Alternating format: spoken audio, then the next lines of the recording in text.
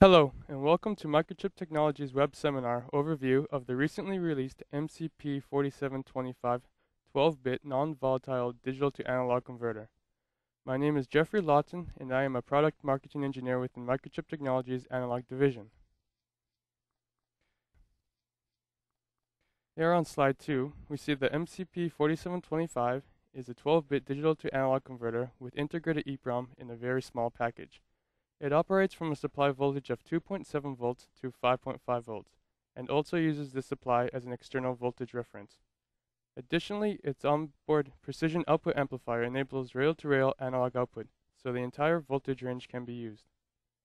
MCP4725 features 6 microseconds of sampling time and an I2C interface, with 3 modes: standard mode at 100 kilobits per second, fast mode at 400 kilobits per second, and high-speed mode at 3.4 megabits per second. The non-volatile EEPROM enables the MCP4725 DAC settings to be recalled at power-up, meaning a microcontroller is not required to reprogram it if the output does not need to change. For example, calibration data can be programmed in on this part in the factory, after which the MCP4725 will always start up with the programmed output, without ever having to communicate with the microcontroller. This provides flexibility for system designers and helps to reduce microcontroller overhead, power consumption, design footprint, and cost. Its small 6-pin SOT23 package also reduces design footprint. The MCP4725 is highly accurate. Its DNL is typically within 0.2 LSB. The power consumption is low, typically consuming 210 microamps of quiescent current, which drops to only 0.06 microamps while in shutdown mode.